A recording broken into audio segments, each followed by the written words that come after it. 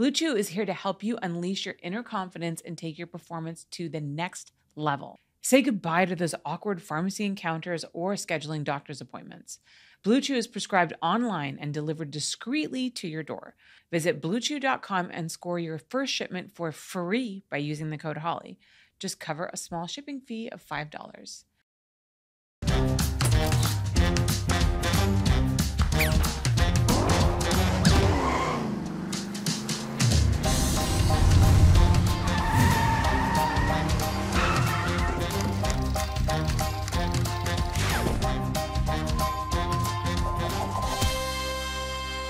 Hello, everybody. Welcome back to Holly Randall Unfiltered.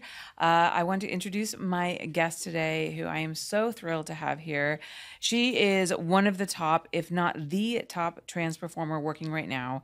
Please welcome the incredibly beautiful, the 2023 AVN Trans Performer of the Year, Emma Rose. Hey, I'm so happy to be here. I'm so excited to have you. You are even like more beautiful in person. Oh, thank you. Like really quite remarkable. Your skin is insane. I literally spend so much time working on my skin every night. Like I feel like it's my ritual. I probably spend like 45 minutes getting ready for bed, but then I'm exhausted at the end. Yeah, it's a good wind down. Yeah, watching Netflix.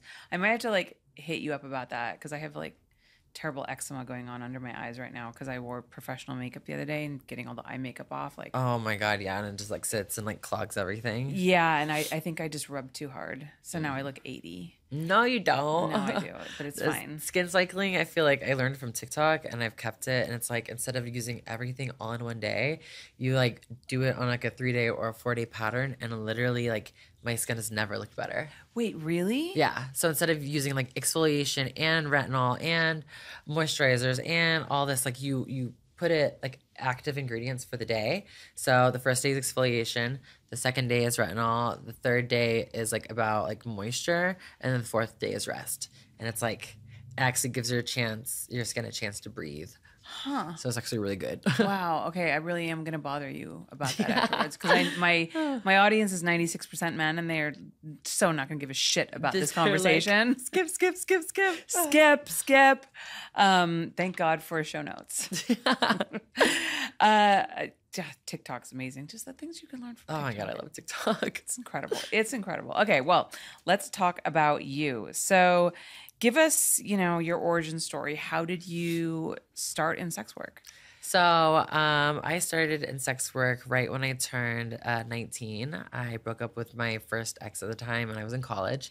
I was going for marketing, and it was right before summer, and I'm like, what do I do? And so I was talking to my friend, and that was before my transition. Mm-hmm. So I was still a boy at the time, and I started go-going, and then that led into kind of like escorting at the time as before my transition.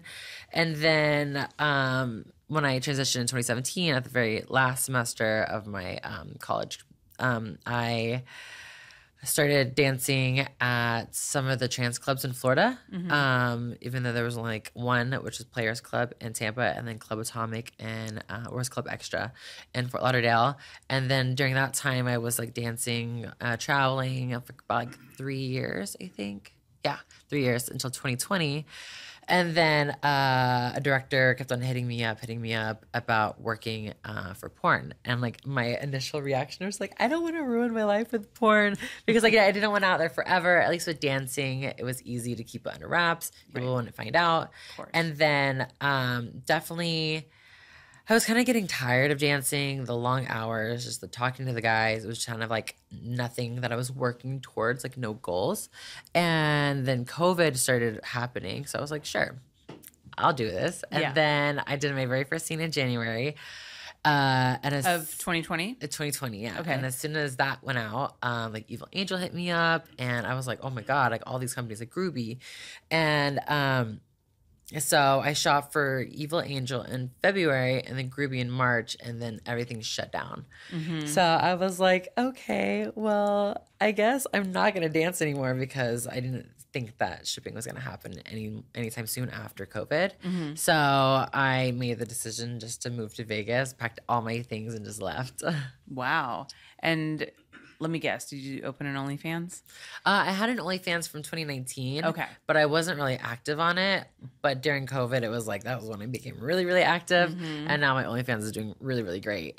Yeah. Yeah. I mean, that's kind of like the story for everyone, right? Yeah. I think everybody went to this place where they realized like they could actually be very self-sufficient on this platform. And I still have a lot of fans that are from like that time when they joined during COVID. And I still have them. I talk to them all the time. So it's nice. Yeah. So tell me about your first scene. Like, who was that with? What was your thought process going into it? Was it what you expected it to be? So my very first scene was with Christian XXX. Okay. So he works with a lot of new models. Like he scours like high and low for all the trans girls. Yeah, he's been on this podcast. Yeah. So and I've actually known him for a long time. We used to shoot him a lot back in the day. Oh wow. Yeah, he's been in the industry forever. And so we were going back and forth between price because I was like, no, this is my first scene.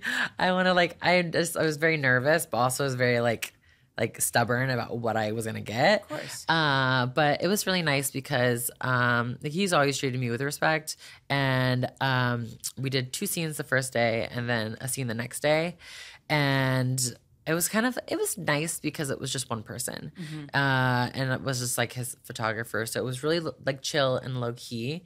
But my Evil Angel shoot with Joey Silvera, that one was my second shoot ever. And that one was that was with Dante Cole. And I'm like, I've seen Dante Cole for years. And I was like shaking and sweating and I was so nervous. Oh my God. Yeah. But were you happy at the end? Oh, I was really, really happy. Except that scene didn't come out until like a year later. Interesting. It was very interesting because after becoming a contract star for Trans Angels, and I was in there for like probably 6 months at that point. And then that one came out and I was like, oh my God, it was like one of my very, very first scenes. And like just from that point to like a year in, I was already a completely different performer. And now I'm a completely different performer now.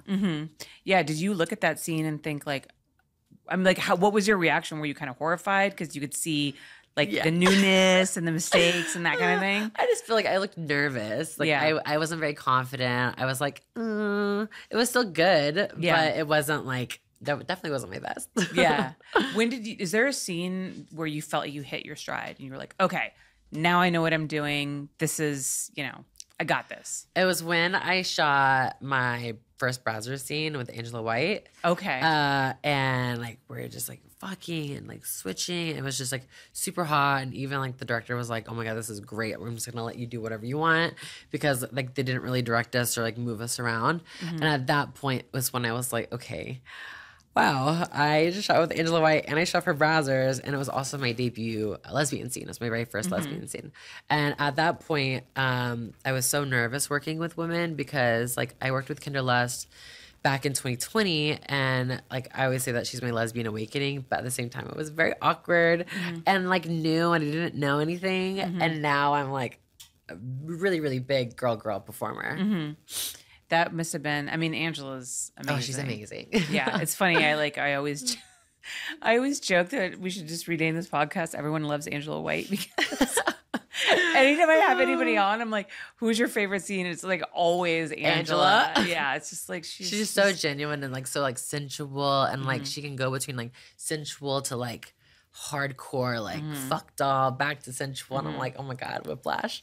I think that's one of like the things that you can really, that's what sticks out in my mind when people ask me, what she's like a performer is genuine. Like I've shot so much porn over the last 25 years, and there's something about, you see it in her eyes. Like she's very excited to be there. She's very into whoever she's working with. Like she is like all in. It's not an act. Yeah. It's really interesting. Her and Phoenix Marie. Yes. Phoenix Marie she is just fire in her soul. And she is just, I'm like, ruin me, please.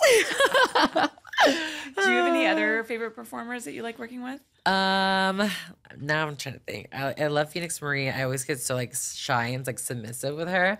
She's very dominant. Yeah, she's a very dominant person. And then Magnolia for sure. Yeah. I remember the director was like, "Can y'all like refrain from like having sex off camera?" And I was like, "That's fine." And like me and her just like eye fucking the whole entire time. And finally, when it's time to like shoot, It was so good. It was with September Rain. It was a threesome. It was amazing. Also, so guys, one of my favorite people to work with, of course, is Dante Cole, because he's just reliable. And I think like one time I was late for a scene because my flight got delayed 3 times. I got there at 5. My flight was leaving at 9. It was for Trans Angels. And like we shot everything, pictures, sex, everything within like an hour and a half. And I've never worked that fast before. Yeah. And like he's just always so good. He is great. Yeah. Yeah. No, we love Dante. We've also had him on this podcast, in fact. So let's go back and let's talk about your transition. So when did you first realize that you were born into the wrong body? So I never met anyone who was trans until I was 19. So I grew up on a farm. Like I grew up like country, not like Arkansas country, but like Central Florida. So I had cattle and goats and everything. My parents were really Southern. But I think that I looked back after I transitioned and I noticed all the parts that would make sense. But during the time, I didn't know because I didn't have the words for it. So like when I was a kid, I thought like it was just a regular thing for gay boys to like think of themselves as women in the future. So when I was thinking of myself as like working as an adult, I was always thinking of myself as a businesswoman or as a wife. Like I would always just have like images of me just living as a woman instead of like a man. And I thought that was just normal, and it definitely wasn't. And then when I transitioned, my grandpa literally told me, he was just like, oh my God, I guess. And he was like, at that point, I think 68, I think, when I transitioned. And he was like, oh, you said that you were wired wrong when you were a kid. So I guess that makes sense. And it's actually kind of crazy, like seeing him just accept it and just like, because he's like super country. Yeah. Did your family have a hard time accepting it? Not really. I'm not really close with my mom, but my dad was kind of like, they just say a lot of ignorant things at first because like they don't know. Yeah. And then I kind of like took a break from my family for like a few years just because like I was getting so upset and like I was insecure about my transition because I was like a brand new like baby pretty much. And so coming back, it was easy talking to them and like answering their questions. But no, everyone's really accepted. I remember my dad when he found out that I was gay back when I was in middle school. I was talking to a guy that I liked, and like he came around the corner with a phone in his ear because remember how like all the phones are connected? Oh yes. And I'm just like, I gotta go. And he was just like, I don't care if you're gay, but his thing was like masculinity. He's like, if you're gonna be gay, just don't be the bitch in the relationship. And then I'm like, surprise. Now look. It's interesting, like that kind of deal that he tried to make with you. Like you can be gay, but still be a man. I guess then because there's that sense, of course, if you're gay, like you can't possibly be a man, which is like I've met some very masculine gay men. Same. Yeah, for sure. So I want to ask you because you mentioned that, you know, as a kid, you imagined yourself as a woman growing up. And obviously this is a very contentious subject right now, is like trans kids and educating them at a young age. And, you know, there's this whole fear about we're turning kids trans and do we notify the parents and just like all this up in arms. What's your perspective on all of that? So, this is a loaded question. So, I think that above all, you should just really have open communication with your child. I don't think that hormones and surgery is like first thing on the table, just because like a lot of those times, I think that you're just exploring what you like. Like I didn't really I dressed up as a girl like a couple of times when I was little, but I didn't do it regularly. And it didn't bring me the euphoria that some other people bring. Like when they dress up and they're like, oh, it really felt good. Me, I was like, oh, it kind of feels silly because I'm a boy wearing a skirt. I feel like it wasn't until I really started like going to therapy and putting the puzzle pieces together that I was really like understanding what I wanted. But I do think that therapy is definitely really good for children when they're trans because they really need to learn those feelings and know if they're passing or if they're staying. Because a lot of times if you are dysphoric as a child, sometimes you do grow out of it. And I don't think that like pushing something into like medication is smart, or pushing into like surgery is smart. But I think that like if you just really like let them explore, I think that's the most important thing. Do you think do you almost feel like we're putting like too much emphasis on it, like too much pressure in terms of like you need to decide right now what you are? Like, Everybody wants to put a label on something. Yeah, that's and true. honestly, it's like when I was a child versus children today, like I feel like there wasn't a lot of like pushing, just because like you're trying to figure out things your own self. And then now it's like there's so much information being pushed on the children that it's kind of like it's kind of hard to relate it to like my childhood, because I feel like they're just incomparable at this point. yeah. And I also feel like people are using a lot of this as like a political agenda. Oh yeah, for sure. You know? It's definitely been weaponized on Yes. both sides. Yes, Yeah. absolutely. I mean, how does it make you feel about like when you see this kind of infighting in the trans community, you know, like Buck Angel's a good example, you know, he speaks out against, you know, pushing people into transitioning, and he interviews people who transition too early and they want to detransition. Yeah. And then people criticize him for being anti-trans, even though he's trans. And it just, I don't know. Personally, I love Buck Angel. I love him too, I'll be because honest. and he's just I just like critical people, and I don't agree with everything that he says. Yeah.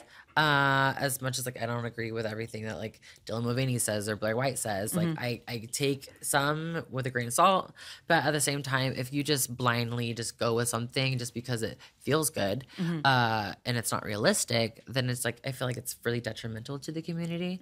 So I think being very critical of like, okay, and middle ground, because there's just so many moving parts, and like especially with laws, like with bathrooms, or like there's so many other things that are like crazy. Yeah. So how old were you when you transitioned? I was 21. Okay. So, and maybe you can explain this to me a little bit better, because, you know, I don't know too much about the science behind it. I know that, you know, this idea of starting off, you know, some kids before they reach puberty, right? You want to get the hormone blockers, and it makes transitioning to a woman easier. How does that fit in with your choice to wait until later to do it? I mean, you know, because to be honest, like, I'm sure you know, like, you're very passing. I mean, like, you're just like beautiful. You know what I mean? So, I don't know. Maybe tell me why it's the argument for starting earlier or waiting might be. So if it's for puberty blockers at the beginning, it's just because of when you reach puberty, you get a deeper voice, you get all this hair, your bones start to grow. My face costed me it's like 60 grand. Okay. So there's more work that has to be done after the fact, and right? It's a big battle with insurance too. I didn't go through insurance. I paid it myself. But a lot of times it's like, I know there's a big battle of like, oh, why do these people have cosmetic surgeries through insurance? But it's for your transition. And so it's like, if you don't start puberty blockers young and you go later, then it's like harder. I know my one friend, she started puberty blockers, I think or hormones, I think she started at 15. And like, she's just like beautiful. Like she looks like a natural born. She's never had surgery and nothing like that. So it's really helped her. But at the same time, it's like not something that is like good for everybody. Especially like there are some things like if you start puberty blockers, then like sometimes like I feel like your penis starts to not grow, and so when you want to get a SRS, sexual reassignment, you don't have enough tissue, so you have to get a skin graft, which is taking even more skin from something else. So it's like stopping development at a certain age is a pro and a con at the same time. So like I had Such a hard decision to make. Yeah, no, there's literally, it's such a nuanced conversation that's never cut and dry, that it's like you can win some and you lose some. Yeah. I mean, so you mentioned that the penis stops growing, and so there's less skin for the SRS because they kind of invert the penis. Yeah, right? There's an inverted method. There's one from your colon method. There's also one that's a pull through that's like, I think, part of your abdomen.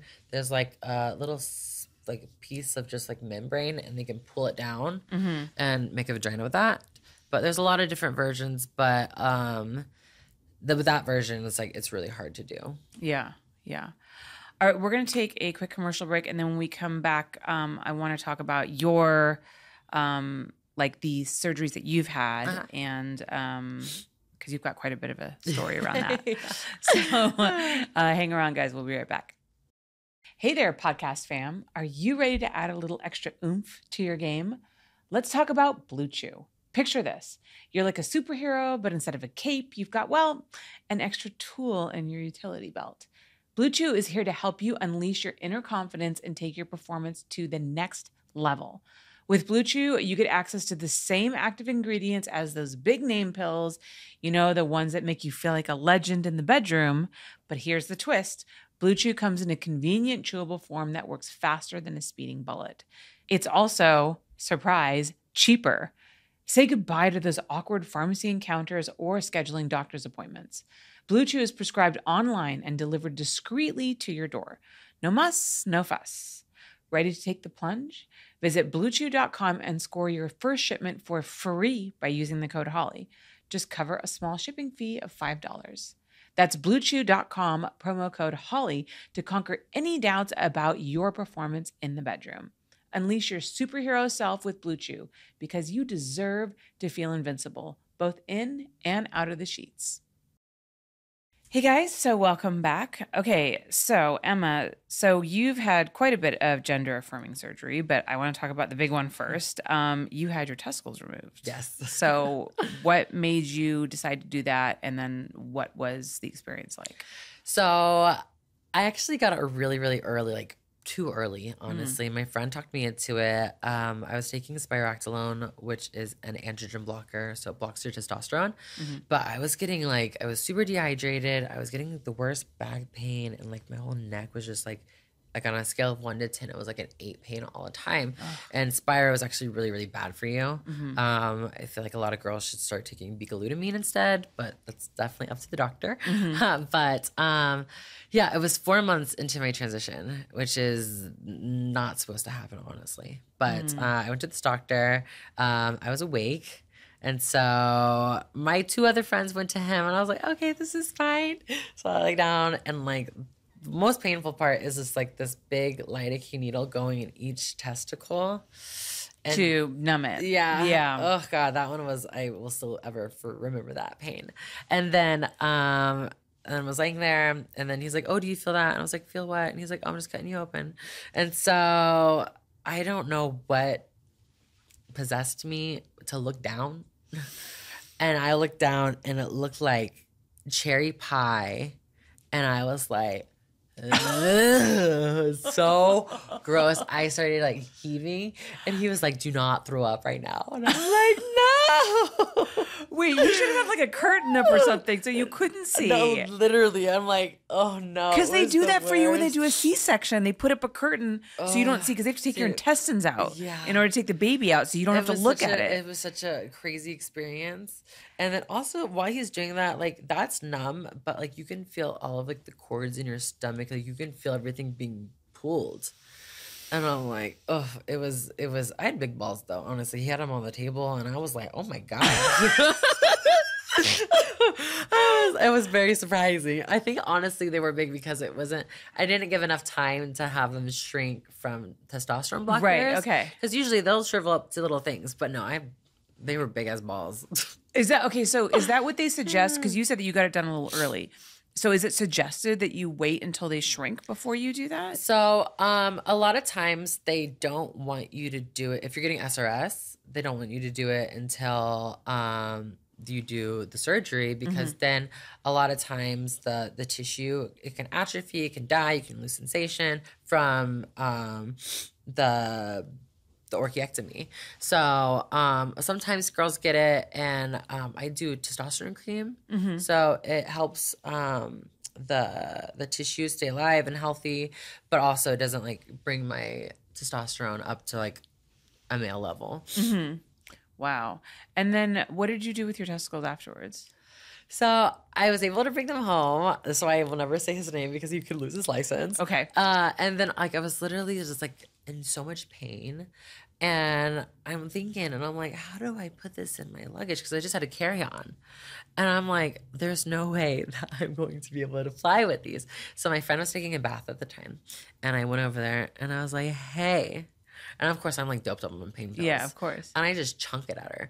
And literally, and I have a video of literally landing right there on the side of the tub. And she's like, you nasty motherfucker. And I'm like, I don't know what to do with him. She's like, throw him down the toilet. So then I flushed him down the toilet. Oh my God. And I'm like, there goes the rest of my manhood. Goodbye.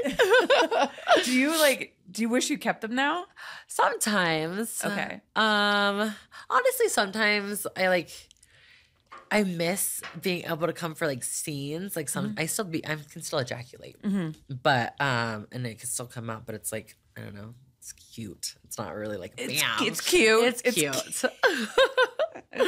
That's a cute little cum shot. It is. It's like a little dribble. But honestly, like given that there is no balls, that is really hard to do. But it's because your sperm comes from your testicles and your semen comes from your prostate. So the clear fluid comes from your prostate. Okay. So though you don't have the testicles anymore, you're still getting the semen coming through the prostate. So is that something that you have to work at doing? Like whenever you're having like a personal experience with somebody or even say masturbating, does that happen normally? Or no? Yeah. It's pretty easy if I'm really like in the mood. But also it's like even on scenes when I have to like work up to a cum shot, I can just like close my eyes and just go for it and then like, okay, I'm ready in like 5 minutes. So it's nice. I don't have to watch like, and a lot of guys have to like watch porn and I'm like, how are you gonna watch porn on a porn set? It's like Inception. I know, right? There's been so many times that like, the guy disappears to the bathroom. Yeah. And it's like, well, all right. Wait for my cum shot. Yeah. So did castration affect your penis size at all? It did. So it shrunk about like over an inch, honestly. I used to be like 6.5, and now I'm like a solid 5. And do you care about that? I mean, I do, only because when a director's like more length, I'm like, go underneath because I cannot pull out anymore. So it is nice. Like I was so insecure about my dick size until in my personal life, I started making like a lot of like girls squirt and like a lot of girls like come and they're just like, no, your dick is like great. And it's because like it's small. It's not small. It's average. It's average. But it's like curved right up. So it curves like this. So that's like the perfect size for both men and women. So it hits your prostate or hits your G-spot.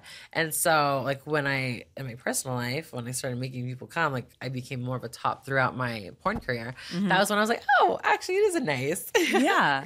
Well, I mean, I'm sure as you know, like so many men have their masculinity wrapped around the size of their penis. Yeah. So it sounds like you have a different view on that. I used to. I feel like even before my transition, I feel like I was like a complete and utter bottom. Like I only like dick. I was like never ever topped. And then like throughout my transition and throughout porn, I don't really bottom as much as anymore as I used to. And it's just a lot of work, honestly. Bottoming is a lot of work? Bottoming is a lot of work. I'd rather top. And so how is bottoming more work? Because you got to clean out. And also it's like, I feel like you have to be really in the mood. And I feel like working and bottoming for like porn, I feel like it kind of like lost its like luster for me. I think that topping is just better because I like being in control. Okay. Plus I feel like with my fans, I have a lot of like guys who want to be submissive or like that are like sissification or like humiliation, and I've really like started liking that in my personal life. My go-to porn when I first started porn was POV anal. Like I love watching like a girl take it in her ass because like it's different for her because like she's a pussy, so it's like it feels like it's like naughtier. But then now I watch a lot of like cuckold. And it's just nice and like it's just hot. So it like fits with your personality more. Right. So you prefer to top. Yeah. Do you bottom at all anymore, or do you get to choose? I bottom for like people that I like, and then also I don't know, I really have been loving getting strapped on by a girl. Okay. So April Olsen took my strap virginity 2 years ago on Jim Power set. And then Emma Magnolia, we just had a scene where she topped with the strap on. And so I really want to explore that side of my life. I just broke up well, not just, I broke up with my ex back in February. And like one of the big reasons for him, I told him was like, I just need someone more queer. So I cannot be with a straight guy anymore. I can't be with like a full like lesbian. I need someone who is like bisexual, who's versatile, who's open. I need someone who's just like me to really just like to explore and like do everything. Yeah. I want to go back to your boyfriend, but before we go there, so what is the benefits of getting castrated as a trans woman? I think that everyone's different. So sometimes you could lose like your ability to get hard or your libido completely. So that is a con. I don't know how I'm horny all the time. So Were you worried about that happening? I was you? worried, yeah, because like you don't have testosterone, but at the same time, testosterone isn't what causes arousal or your libido. Like there's so many other moving aspects. So I think that it's nice because I don't have to take testosterone. I'm never gonna like revert or something like that if I ever like get like stuck on an island or something. And also I'm way more stable because I feel like if I am missing my doses, I don't have my testosterone spiking, and that's not going to be like unlevel. It's kind of just like almost like menopause. Okay. Because I've had hot flashes. One time I didn't take hormones for 3 months and I was like, hot flash. It was horrible. Really? Yeah, I was like sweating bullets and it was like 68 degrees in my house. So why did you, because do you need to be on medication for the rest of your life? Yeah. So why did you stop taking it for 3 months? Because I hate taking injections. So now I'm on the pills now because it's easy. I just take it twice a day. Okay, that makes sense. So I want to go back to, you mentioned your ex, and you said that you don't want to be with a straight guy anymore. Yeah. So when you met him, did he know you were trans? Yes. So he was actually my neighbor. Okay. He was managing a model at the time. So he used to manage models. And we met in the parking lot. And he was like, oh, hey, is your name Emma Rose? And I was like, yeah. And I literally was like in my gym clothes. I was cleaning out my car. I looked like a mess. And at first I didn't think about dating him at all. Like it was just like, oh, it's nice. I can film with him. And it was just like working all the time. But then, of course, feelings started when you start hanging out with somebody every single day for like 5 months, then you start getting feelings. And there was some like issues with like masculinity and like him not wanting to bottom, which is very important to me in like a relationship. And so like he didn't want to do that. So I was like, okay, I'll respect that. But also I'm like, yeah, because you like to top. Yeah. And plus it's like I want to be able to I don't know. I always say I just want to suck dick with my partner. So I want to be either a guy or a girl. I just want to be able to like have someone else, like a girl or a guy, and just there's no like ifs or like this like nervousness or anything like that. Yeah. So, because I mean, I'm just echoing what I know. Like a lot of listeners are going to say, and they're going to say, well, you can't be a straight man if you're dating a trans woman. So what would your response to that be?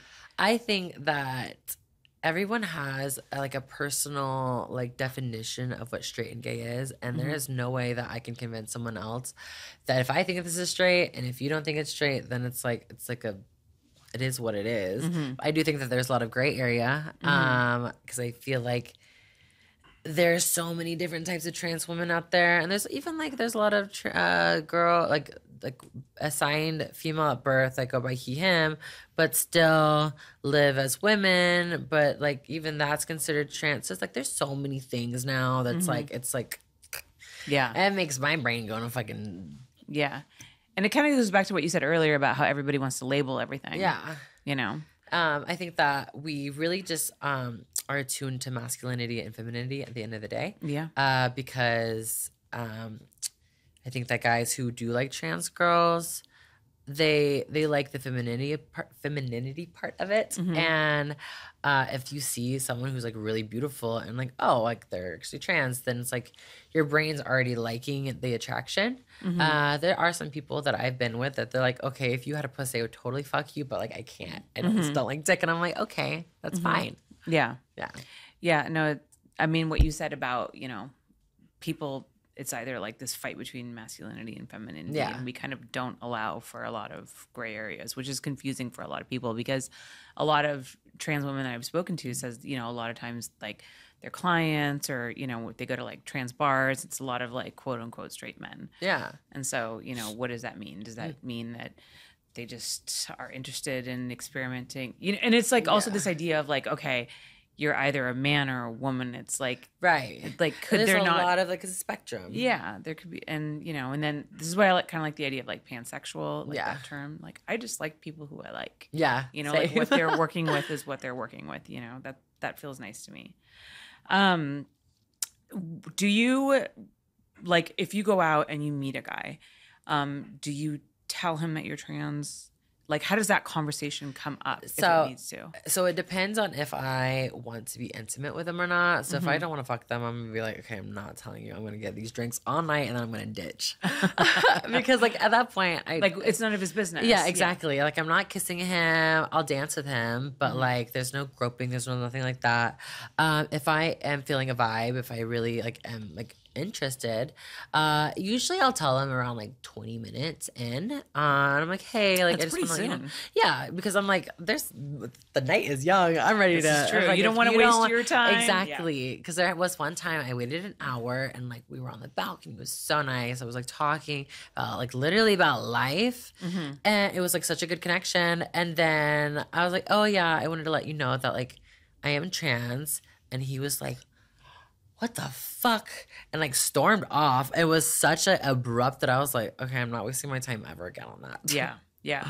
And you had a scary experience with somebody. Yeah. Once, right? That was when you first transitioned? Yeah. That would never ever happen again. Yeah. Yeah. At the beginning of my transition, I was very insecure with my transition. And I was with this guy and fucking buff beard, just like fucking daddy. And I was like with his friends, and I met him out, and so we were talking, and like I wanted to tell him I was trans, but like he was with all of his friends. Yeah. And so, anyways, like we're drinking, and of course I'm getting drunker, and then we kind of end up at his hotel room with his friends, and then when they're leaving, I'm like, okay, I'm gonna leave too, and he's like, oh no, where you going? Where you going? And I'm like, okay. And at that point, then I'm like, okay, I need to tell him. And he's just like, at that point, since his friends are leaving, he just like rips down my skirt. And of course, my dick fucking flops out. And I'm just like literally everything was so quiet that you could hear like a pin drop. Wow. And you can just see the anger on his face. Yeah. Just like, it just turned red. And, yeah, he told me, he was like, you're gonna suck my fucking dick and get the fuck out and then choke the fuck out of me. And then, yeah, that was the last moment I cried. I was literally like, yeah, I was like sucking his dick and crying. So that was a moment to know your worth and to never do that again. Wow. That's also crazy that he was so angry that you were trans, but then still wanted to like sexually punish you. That's honestly, nuts. I think that he was attracted. I think that he liked trans girls, but also he was just so mad that he felt lied to, which I was dishonest. So I understand. But like that shit, like that literally rape. That's uncalled for. Yeah, absolutely. Yeah. That's a pivotal moment. I think that was like in my transition. I think also that after that moment is when I was really heavy into I want SRS. And then throughout like another year, I was kind of like getting more comfortable in my body because also like during that time I was kind of depressed because there was like so many shit happening and I was like getting tired of dancing and I gained like 25 pounds. And then so during 2020 is into 2019 and also starting porn, I lost 25 pounds. I met so many people that like love me for me. And it was so nice and like relieving and refreshing. And that's when I really was like, oh, okay, I'm definitely gonna keep my dick. Yeah, I was gonna ask you why you decided to not fully transition. Yeah, I think it's just, I like it. It feels good. Honestly, I feel like, especially like topping, it just, I don't know, topping just won't feel as good with a strap on. Do you think that you would ever want to fully transition at some point, or are you happy the way you are? I think that I would only get SRS for comfort, just so I wouldn't have to tuck anymore. Right, right. Do you wish that you lived in a world where you didn't have to explain to people that you were trans before you went out with them? That would be nice. That'd be nice, but not realistic. But honestly, I feel like at the beginning of my transition, it was kind of nice because I was like noticeably trans. So I don't say anything. People would just know. But I became very passable very quickly. Yeah. I feel like I was passable really like within a year. Yeah. Because I had a very soft face before. Yeah. And then when I gained the weight, honestly, it just made my face really, really feminine. Yeah. And then I had my facial surgery in 2021. Because I started my transition in 2017. I had my butt done in 2020, my face done in 2021, and my tits done in 2022. So I waited like 3 full years to get a major surgery. Yeah. And how did all those surgeries go? I mean, I've had Lucy Hart on, and she's like described in detail about like everything that she's been through. And I know it's a lot. Have all of them been pretty easy, or did you have any bad experiences? So, well, I got silicone injections. I would never recommend them because I lost all the weight and I should have got a BBL when I had the weight. But especially like I feel like gaining weight and working and just like your brain, just like body dysmorphia out the ass. Yeah. So I got silicone and I take really good care of it. I massage it. You have to like, it's a lifetime investment. So if you just get it, you have to take care of it. So my face, I had it done in 2021. And 2 weeks afterwards, I was like getting like swelling, and I thought I was like eating too much salt, and it turned out that bacteria got in like where they cut here, and within 2 days, my face got so big, and I was trying to sleep. And I had like a hoodie on, I had sweats on, I had a blanket, and I was shivering cold. And I was like, everything started getting like slurry and like blurry.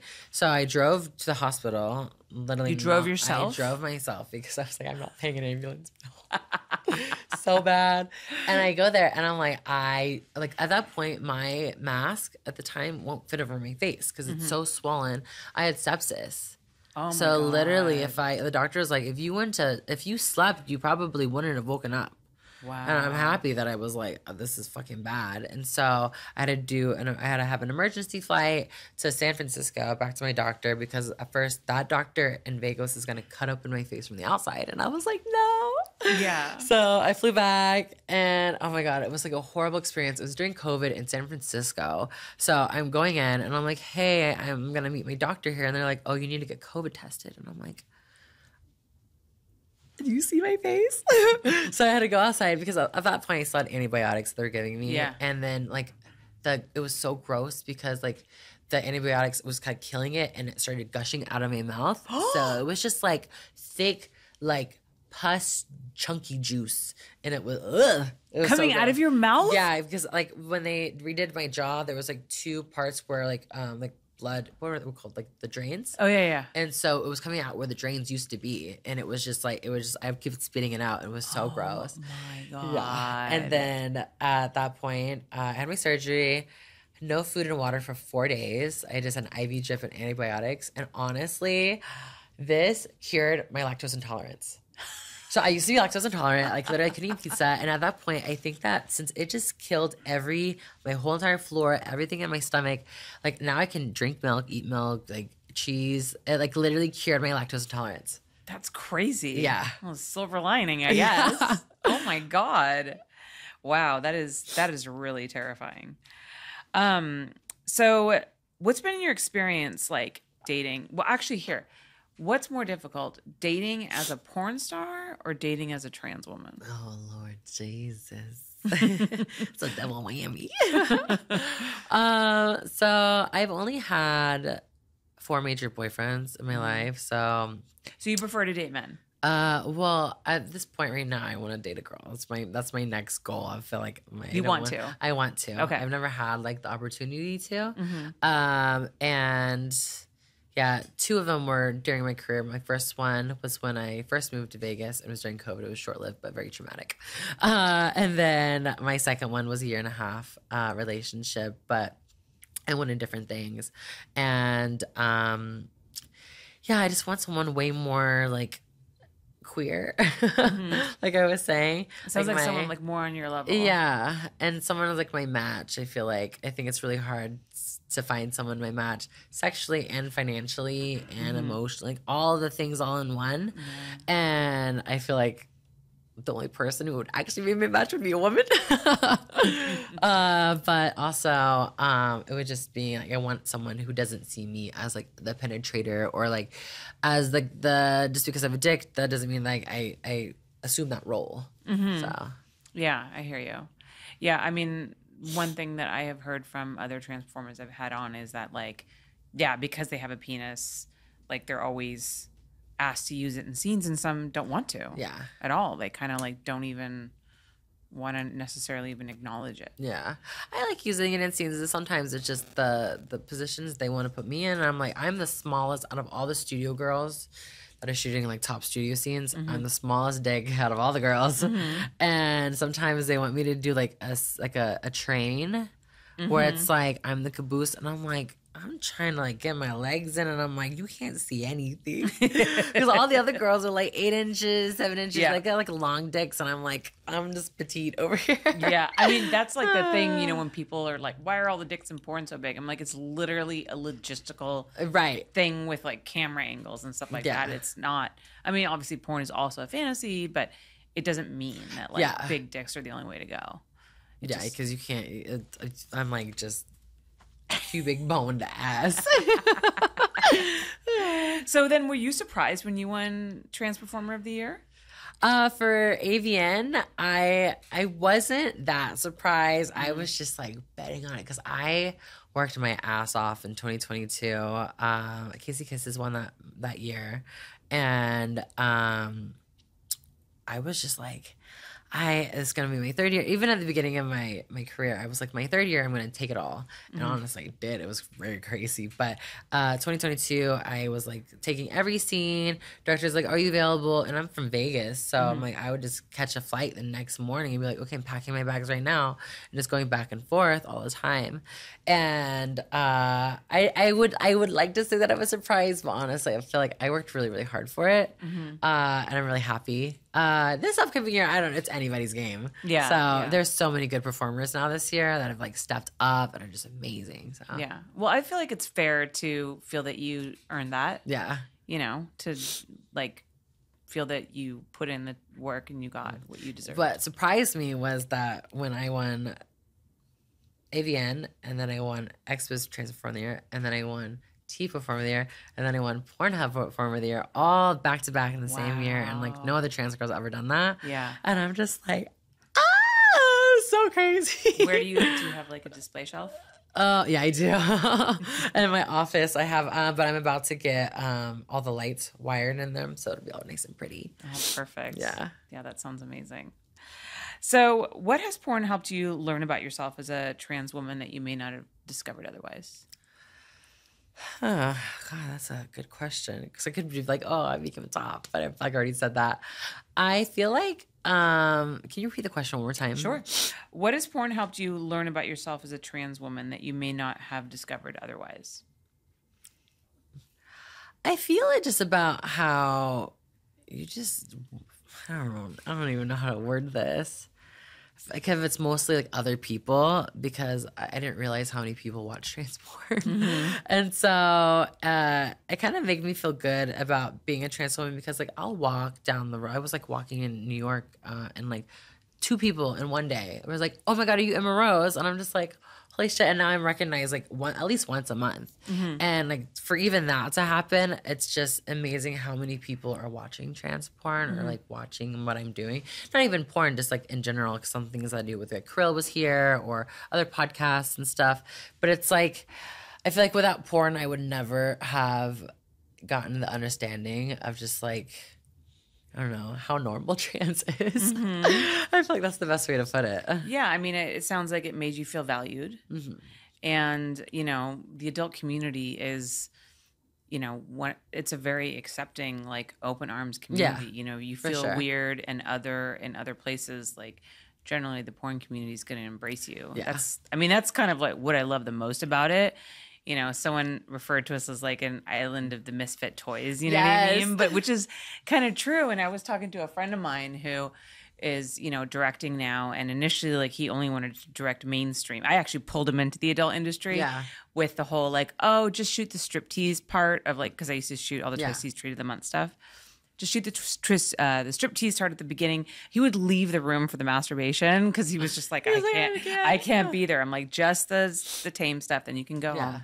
And now he's like full on directing. He was shooting a lot of stuff for Adult Times, like Transline. Yeah. You've probably worked with him.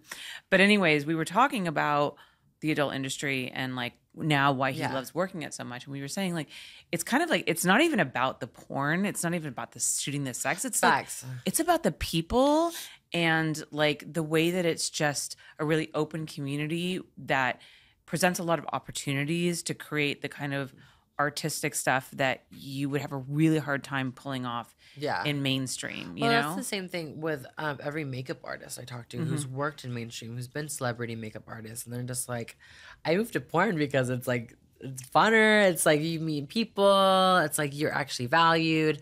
Like when you're working in a lot of times mainstream, like you're kind of like overlooked for your work and not treated as like a person, and like anything that you do is like not good enough pretty much. And I think with porn, like it's just so artistic and you can be really like genuine and like really like love what you do.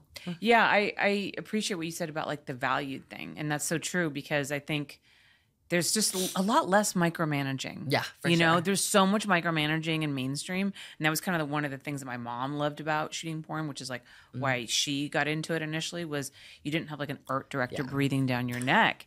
And there's a lot of companies that will let you do kind of whatever you want. Will give you creative freedom. And now with platforms like OnlyFans and stuff, now you're making your own money to do whatever you want. And like that doesn't exist in mainstream. It really doesn't. No, not at all. Yeah. So I mean, I love porn. Not the sex is like whatever.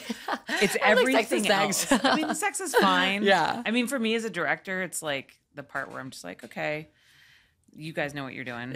So everything else I'm like so focused on, you know. I just shot for Dorsal for their new movie More. Oh yeah, I saw the trailer. It looks amazing. You're the DJ. I watched it. Yeah. Yes, the scene was so good. I was shooting with Casey Calvert and Kira Noir, and there's this one part. Oh, I love both of them. Ricky was actually, he's just like, I don't even want like, because it was like a 45-minute scene, and I was ready to fuck. I was like, I'm ready. And he's just like, I don't even want penetration. And I was just like, okay. But it was so, because it was so sensual and beautiful and hot. There was one part I was bouncing on one foot and my leg, I'm like holding it up. And like they're going on both sides. And it was just like heaven. Absolutely amazing. Yeah, it's nice to love your job, isn't it? Yeah. So have you ever experienced any kind of like transphobia in the adult industry? Yes, I have. I am a squeaky wheel when it comes to messaging directors and studios about working with trans girls. Because I'm like, the market's there. It's very lucrative, honestly. It's like if take your personal beliefs aside, trans cells. I said that very clearly in my AVN speech because an agency I wanted to work with, I hit them up a year before my win, and I was like, hey, would you ever have a trans girl on your roster? And they're just like, oh, it's not something that we're looking into right now. I was like, okay. And then in December, I asked them again, same answer. And then the day after I won my award, after when I said, into the agencies, studios, and directors that thinks that trans doesn't sell, it does. And the next day they hit me up saying, oh, we want to talk about representation. And I'm just like, be for fucking real right now. Are you serious? Did you tell them to go fuck themselves? Yeah, I did. And then I went back and I was like, maybe. And I listened to them again, a pitch, and I was like, you know what? It's just not worth it. Yeah. So, do you even feel that you need an agency at this point? I have like on and off talks with a really big agent because he would just be amazing. But he even told me it was Spiegler. Yeah, I had a meeting with him. I had a feeling. I knew right away who you were talking about. And he was just like, honestly, he's like, I want to be able to help you. And he's like, I can help you like not being your agent because like I don't know the scenes, and I'm like, it would be like me teaching him and him teaching me. Yeah. But my biggest thing, what I would really, really want to do is I want to work for Vixen Media Group so bad. I want to be. I love the stories. I love everything like that. I love Ricky Greenwood, like when he does all these movies, because it's just everything, how it's shot, how the storyline goes. It's just I like the effort, yeah.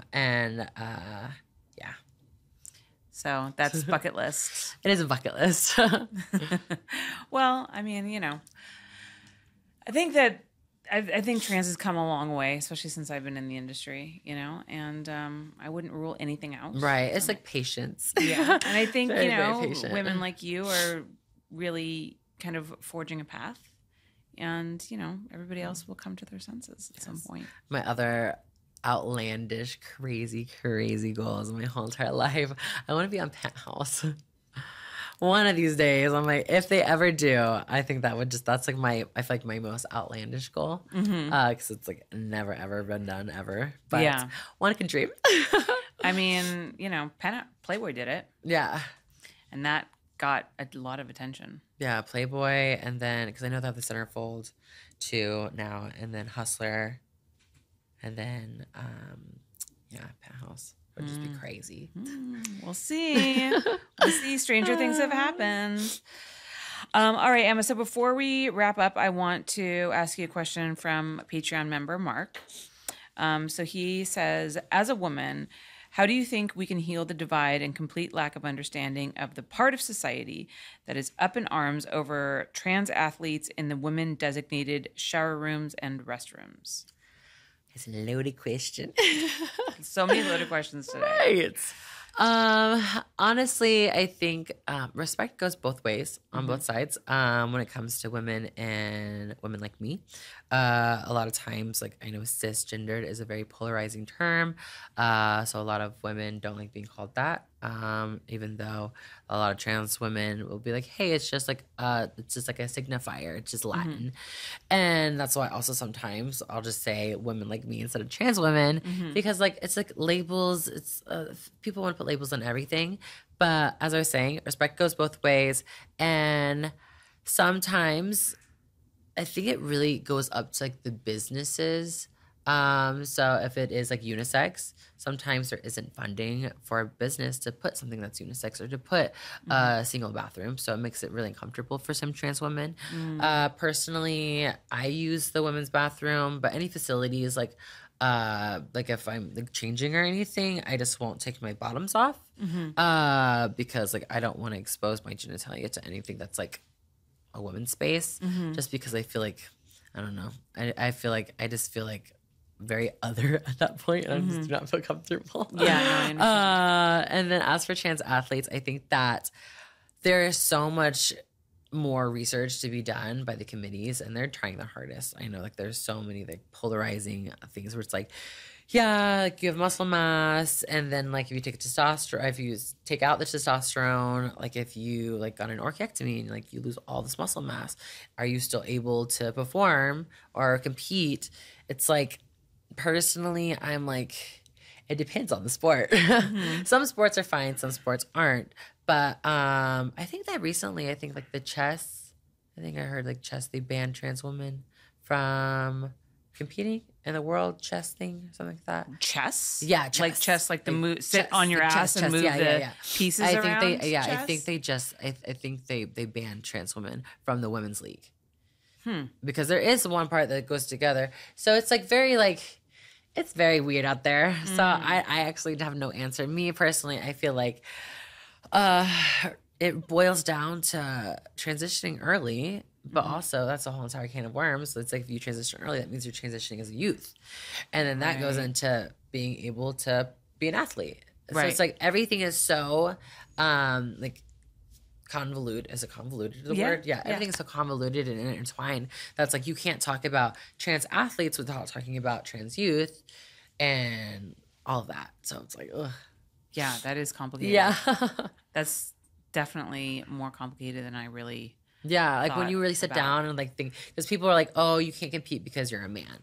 But then if you transition early and you never get the testosterone, you never get the muscle mass, you never get the bone density, Right. then, and it's a lot of Then times. then is it fair to say you're a woman because you didn't? Because yeah, if we're talking about the physical differences between a man and a woman. Yeah, exactly. So it's like, there's layers. Wow.